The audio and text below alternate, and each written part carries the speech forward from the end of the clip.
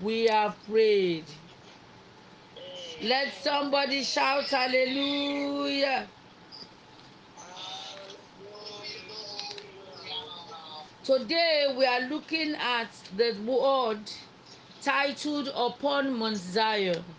Can somebody shout it out? Upon Mount Zion. Most times when you allow pastors to pray and you give them the info of the topic or the scripture, they will use time to preach your message while praying. And you will be wondering that when you come back, when you come on stage, what would you say? I believe that the Holy Spirit will speak in the name of Jesus. Usually, amen. I don't know. I don't know if some of us have our hymns. I like to sing this song. My hope is built on nothingness, but Jesus Christ. Brother Echo, sing it for us.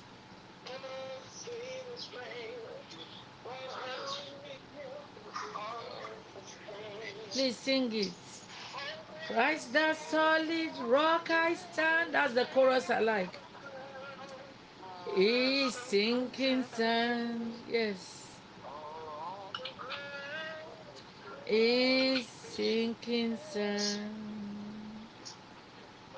On Christ the solid rock I stand.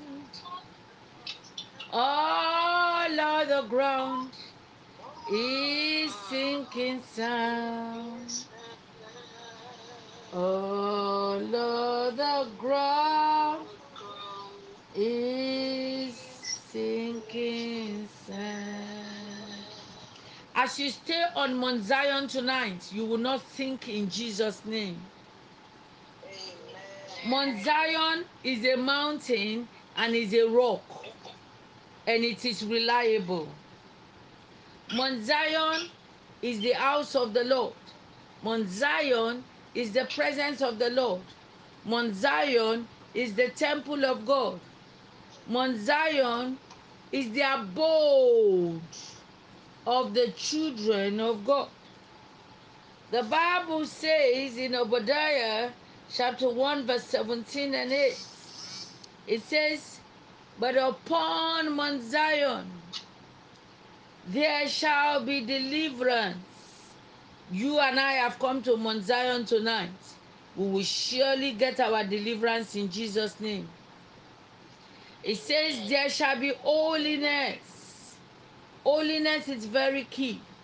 And the house of Linda Lakemfa shall possess their possession.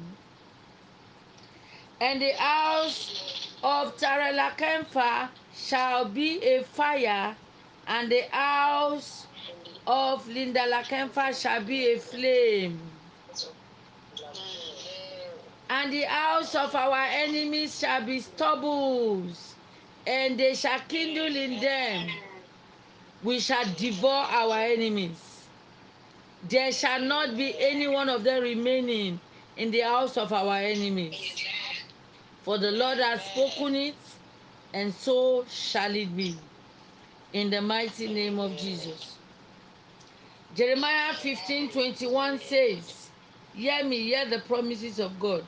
Jeremiah 15:21 says, that I will deliver thee out of the hand of the wicked, and I will redeem thee out of the hand of the terrible. Tonight I want you to pray and say, Father, I thank you because you said you will deliver me out of the hand of the wicked. Thank you because you will redeem me out of the hand of the terrible. Lord Jesus, I say thank you.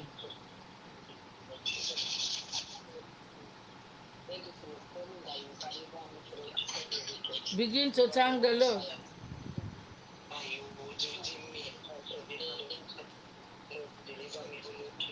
Lord, I thank you. You will redeem me. Deliver me and my family out of the hand of the wicked. Redeem us, O God, from the hand of the terrible. Lord, deliver me tonight. Take away every form of darkness from me. In Jesus' mighty name we have prayed. Now, I want you to know that Mount Zion represents deliverance. Mount Zion represents the house of God. And whenever you come to a true place where the Lord is worshipped, you should expect deliverance. And then you should expect to live holy after you have been delivered.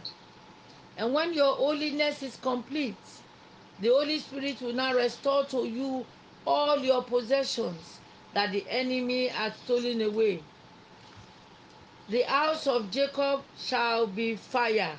Now, after you have you have given your life to Jesus Christ, you have been delivered, you are now living a life of holiness, and then you have been restored, all the enemy stole from you. God expects you to be a fire. God expects you to be a flame of fire. You cannot afford to go back to your sins or your old ways, and you cannot afford to live unrighteous. So God expects you to be fire. So whenever the enemy comes near you, you are expected to devour the enemy. And I pray that tonight, the grace of God that will cause you to devour, let it come upon you now. In the mighty name of Jesus. Let it come upon you now. In the mighty name of Amen. Jesus. Amen. So shall it be in Jesus' name. I like us to ask ourselves, why is a believer oppressed? A believer who is a child of God who has come to Mount Zion, why are we often oppressed? Why do we go for deliverance? What is this supposed to mean? Being upon Mount Zion. Why do you come for deliverance and holiness? And then at the end of the day, they get possessed again. Zion represents a fortified city, is a hill where the Jebusites used to stay. It's a stronghold. Before the Israelites came to Jerusalem. And so over time, whenever they needed a place of refuge, when David needed a place of strength, it was often found at that hill called Mount Zion. It was often found at the place of the Lord. And God told us something, that He will give Mount Zion a new name. He will also give Mount Zion a new place. And I won't want to bore us with scriptures tonight because I want to be fast. A lot of prayers we will pray tonight. Zion for you and I who are children of God is your place of power. That place where you retreat for strength. That place where the presence of God is. It's also your place of deliverance, where you go to God and declare your vulnerability, and you ask God to cover you afresh, just like the eagle who goes to hide and shed everything and then build up and come back again. Zion is a place of authority, where you take authority over the enemies, just like the Lord told us in Jeremiah 15 verse 21. Zion can be called, like I told you, the city of God or the city of David. But you know the truth about it is that a lot of us as believers come to Zion and yet we are sleeping. Some of us are already snoring into the phone. We come to Zion, we don't take the presence of God very serious. Why do we miss Zion? Why do we miss all the goodies in Zion? Why do we miss our miracle in Zion?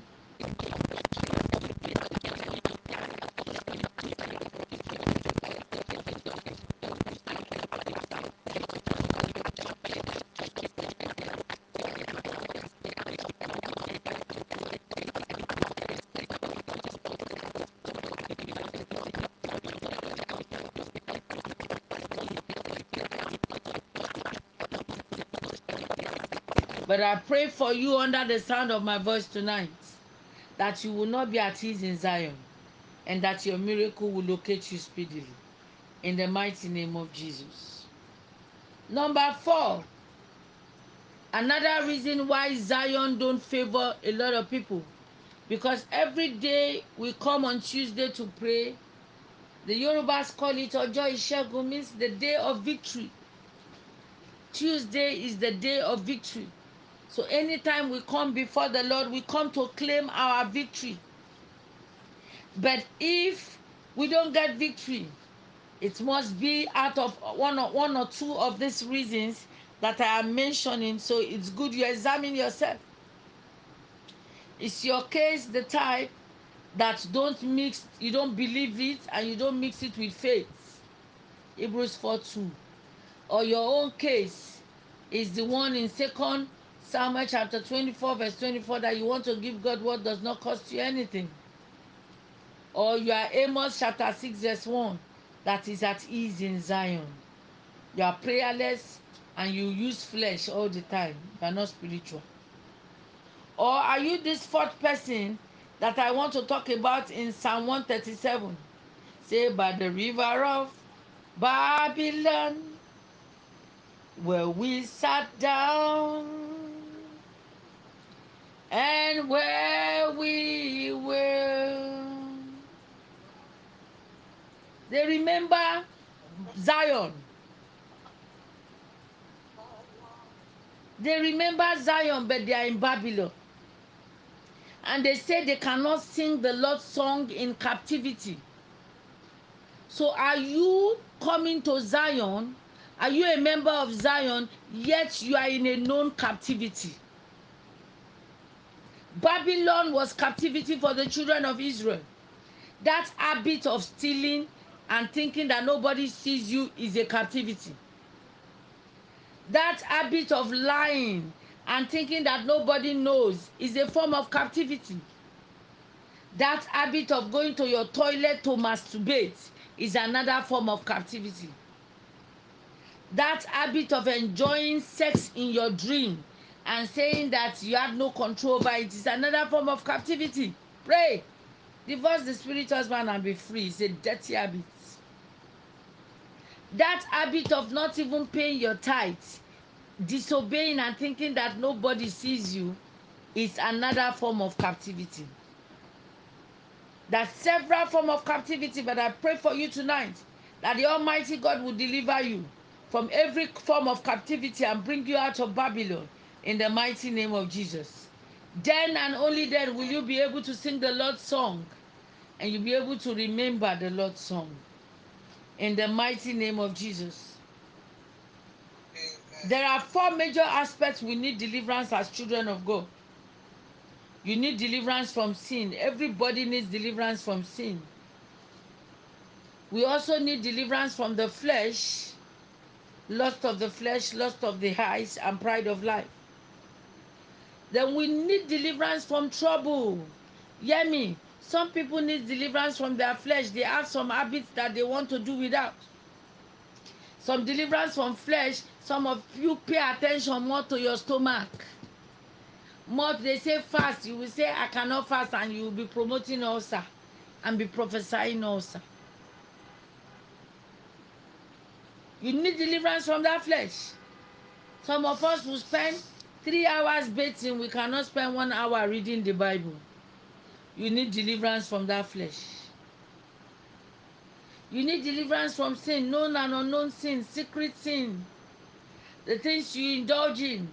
May the Lord help us in Jesus' name. The things you will not do when your pastor is there, and the things you will willingly do when they are not there. May the Lord help us and take away pretense from our life. In Jesus' name. The third form of deliverance we all need deliverance from trouble. Nobody prays for trouble, but sometimes trouble just comes. We need deliverance from trouble. We also need deliverance from demons. That one is the most one that most Christians fight over, and I wonder why. I pray that the Lord will deliver us. Listen to me. Why am I telling you the areas where you need deliverance? It is because in Mount Zion there shall be deliverance. And if you are a member of Zion, You are still struggling with sin, struggling with flesh, struggling with trouble, and struggling with demon. Then you need to revalidate your membership, because deliverance may mean different things to many people. It may mean different things to many people. So I ask you, what do you need deliverance from? Because to be delivered is to be set free. Free from sin, free from guilt, free from debts, free from demons. Then to be delivered is to recover. To recover everything the enemy has stolen from you. To recover your glory. To recover your health. To recover your wealth. To recover your peace of mind. To recover your rights or your authority. To be delivered is also to be informed and to be reformed. You need to be informed, you need to be reformed, and not to be deformed. To be delivered is to be inspired.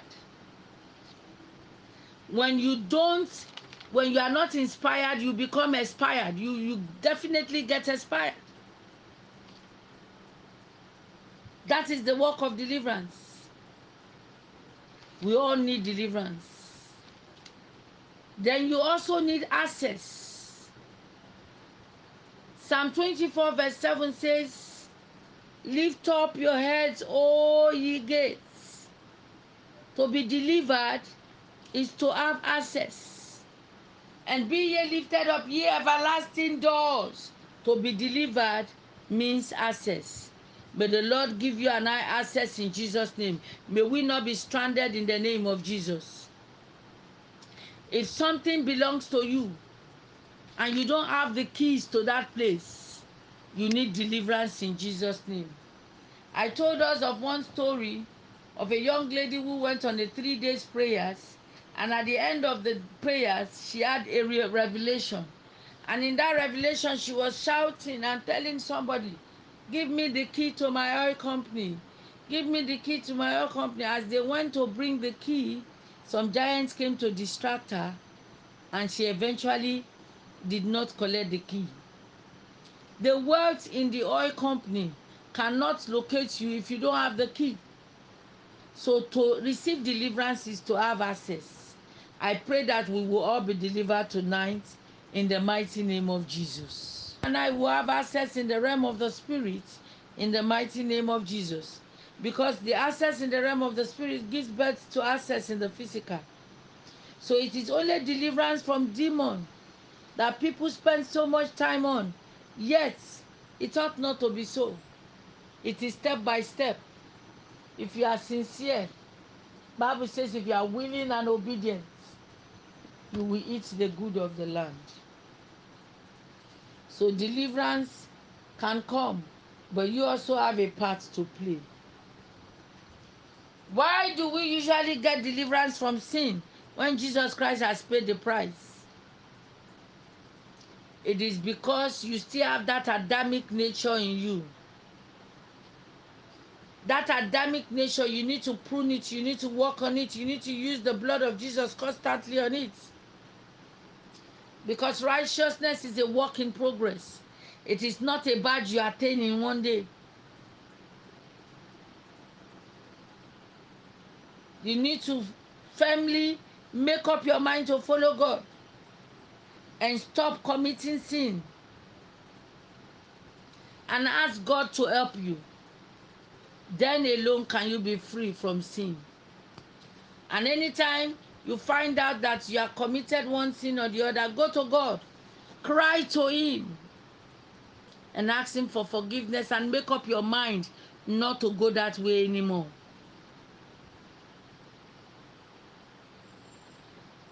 You need to understand that we all need deliverance. We need to be delivered from our flesh. We need to be delivered from lust. We need to be delivered from pride. And the Almighty God will help us in Jesus' name. When you get your deliverance from demon, it means that you are removing the influences of demonic powers from your body, from your flesh. And you are aligning your thoughts with the will of God. And until your flesh is free, until you are free from pollution, until you are free from all those sexual activities and they pollute you with food in the dream, until you are free. Only then can your deliverance be complete. And the door, the key to keeping your deliverance is to make sure you live an holy life. When you are holy, you will get your possession. Obadiah 1:17 defines it.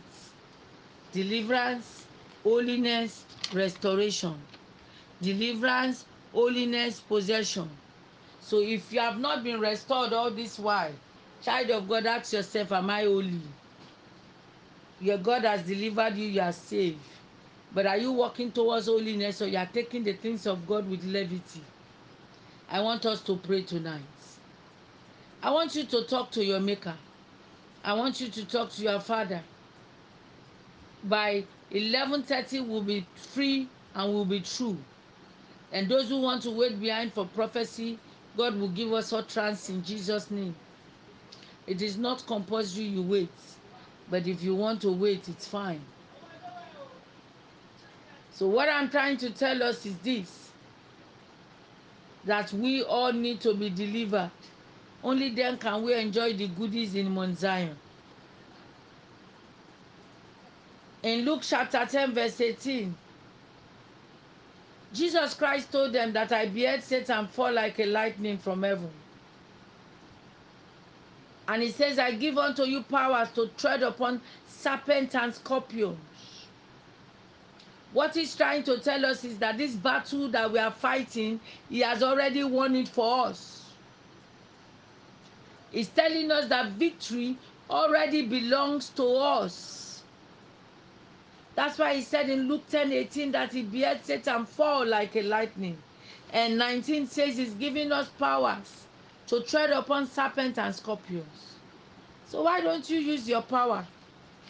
Why don't you go to God? Why don't you forget the lewdness in Egypt? According to Ezekiel 23 verse 27. Why don't you say bye-bye to Egypt? Until you say bye-bye to Egypt, that is only when Mark 16:17 can work for you. Say, these signs shall follow them that believe. In my name shall they cast out devils, and they shall speak in new tongue. Child of God, the ball is in your court. As you pray tonight, I need you to rededicate your life to God. And if you are hearing me, you have not given your life to Jesus Christ, it's an opportunity for you. Because Zion is for those that are saved. Zion is for the children of God. Zion is not for those who don't know what they want in Christ Jesus. God has promised us a lot of things. And that's why in Isaiah 53 verse 1 to 5, he said that when you look at him, you will not even like him. It looks ordinary. It looks like, if they tell you that's the Savior coming, you will not be bothered. But it's that same man that can deliver you from trouble, deliver you from flesh, deliver you from demons. That same man that can deliver you from sin. No wonder Isaiah 53 verse 5 says he was wounded for our transgressions. He was bruised for your iniquity, you and I. And the chastisement of his peace was upon you. Why are you restless? Yes, you, that woman there that don't have peace. Why are you restless? When Christ has been chastised for your peace, when he has been wounded for you, why are you sick? Why are you entertaining lust? Why are you doubting the word of God? God is saying to you today, listen to me. Take me as they have said. Take the word, believe it, and add faith to it. And then you will experience freedom in the mighty name of Jesus. You will experience freedom in the mighty name of Jesus. So I want us to begin to pray. I want us to begin to tell the Lord. Bible says, in righteousness will I be established. Isaiah 54 verse 14. It says, oppression shall be far from me. I shall not fear of the terror, because it will not come near me. Isaiah 54 verse 14. So I need you to talk to God. No fear, no sorrow. No fear, no sorrow. I'm a child of God. Because he said in Isaiah 28 verse 18, it says, your covenant with death is disannulled, and your agreement with hell will not stand. So if you are in Mount Zion, there shall be no death. 2 Corinthians 1:10 says that God has delivered you from death because we trust in him. If you put your trust in God, if you wait on the Lord, those that wait on the Lord shall be like Mount Zion. You will not be weary in the mighty name of Jesus. For those of us who are giving our life to Jesus Christ, I want us to bow down our heads and pray. Father, I bring these brothers, this sister before you. I ask, oh God, that you save them, deliver them and accept them. Because your word says, if anyone come unto you, you will no wise cast out. Father, I thank you because you will not cast anyone out. Accept every one of us who comes to you now. Forgive us our sins and take us to Zion in the mighty name of Jesus. Blessed be your name, O God. In Jesus' name we have prayed.